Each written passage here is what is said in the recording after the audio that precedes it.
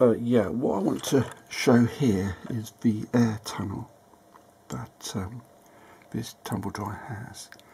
Now I'm going to start replacing parts to reassemble it, and one of the things I want to just talk about is that you've got two washers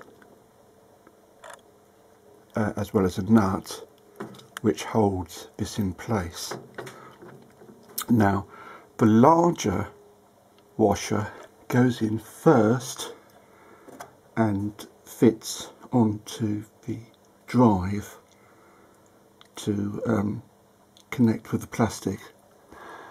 Then this is put on, the second washer goes on, and then the nut, and that's the order that you do things.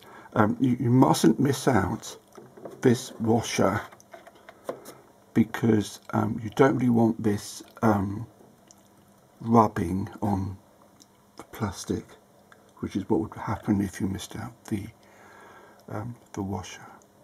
So that's the idea there. Once that's in place and the nut is fitted, this then goes on. And I think from memory, I think it goes in this way. So there's a groove that this fits in there, and at the top there's another groove that fits in there, and this is the locating slot where it fits in at the other side. So that's how that works. That's not difficult to do, but it only goes in one way. So